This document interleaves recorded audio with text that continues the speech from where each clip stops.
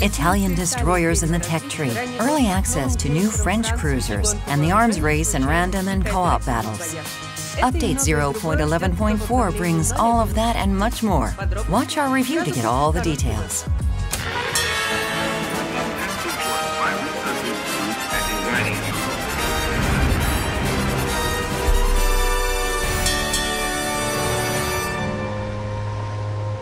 Update 0.11.4 is bringing new French cruisers to early access. I have a question for you. Will these ships become popular in our game? Write your answers in the comments under this video. And for now, let's take a closer look at the newcomers. Welcome heavy cruisers of Tier 8, 9, and 10, respectively, Cherbourg, Brest, and Marseille. Their main feature is their powerful large-caliber guns. From their appearance, these newcomers can easily be mistaken for battleships, such as Dunkirk, Strasbourg, or Richelieu, mainly because the new cruisers' main turrets are placed at the bow end only. Their guns don't have the highest rate of fire, which can be offset by the main battery reload booster consumable. Cherbourg, Brest, and Marseille also have well-protected citadels, but their armor is vulnerable to semi-armor piercing and high-explosive shells. The trademark French engine boost consumable will come in handy when you need to escape from enemy fire, or, on the contrary, get close to your opponent fast. But that's not all. The arsenal of the new French ships also includes a highly accurate secondary battery that helps them show their worth in close-quarters engagements. To celebrate the release of the new French cruisers, we've decorated Port Marseille and prepared themed combat missions as well as a special tab in the Armory. A few more details. Completing these combat missions will bring you a temporary resource, French tokens. After completing all the missions, you'll receive Tier 8 cruiser Cherbourg. The tokens can be spent on themed sequentially available bundles that hold valuable rewards. Captains, I'm happy to announce that Italian destroyers have arrived to the tech tree. From now on, anyone can stand at the helm of these beautiful ships from the shores of the Apennine Peninsula. Oh, right, make sure to watch the video on how to master playing these not-so-simple ships. The video is already available on our channel.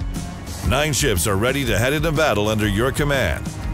The main features of the new branch are semi-armor piercing shells, torpedoes with a comfortable reload time, exhaust smoke generator, and emergency engine power. With these armaments, you can combine a torpedo playstyle and a tactic for rushing into fights with single targets.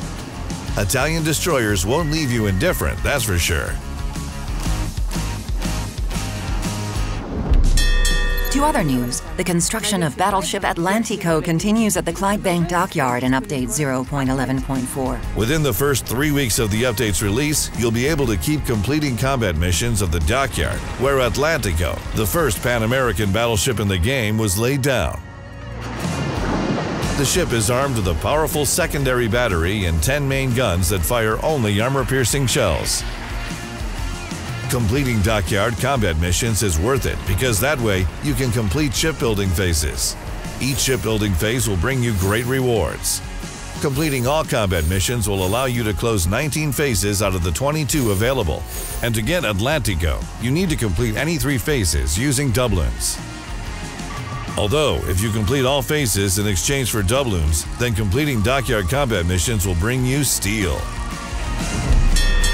Some changes to random and co-op battles are expected to arrive in Update 0.11.4. The arms race will join Standard Battle and Domination, which are already common modes in our game. The main feature of the arms race is the special map areas that enhance the characteristics of your ship. You'll encounter this mode in high-tier battles. In addition, starting with this update, the Epicenter mode will be excluded from random and co-op battles. We have great news for the fans of competitive modes. The 7th season of Ranked Battles and the 17th Clans season called Cayman are about to start in Update 0.11.4. The 7th Ranked Battles season will be held in a 6 vs 6 format, playing Tier 8 and 9 ships. Depending on the league, the rules for saving stars at the end of a battle will change. In the Bronze League, the 2 top XP earners on the losing team will keep their stars. In the Silver League, only the top XP earner on the losing team will keep their star. A defeat in the Gold League means that nobody on the losing team will preserve their stars. Such changes should add diversity to the game and highlight a competitive aspect of each league. The clan battles season called Cayman will also get its share of features. The season will be held in a 7 vs 7 format playing Tier 10 ships and super ships. The battles will be played in the domination mode on 6 maps. In addition, the season is expected to have a set of rules related to team composition. Make sure to find all the details in a special article about the Cayman season. To conclude the episode, let's get to the Armory news. We've changed rewards under the Naval Community tab. Premium ship containers have replaced Leningrad, Exeter, and Ishizushi.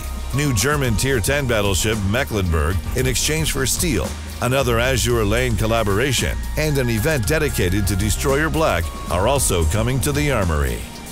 You can find more detailed information about other new features and upgrades in Update 0.11.4 in a special article on our website. See you soon, Captains.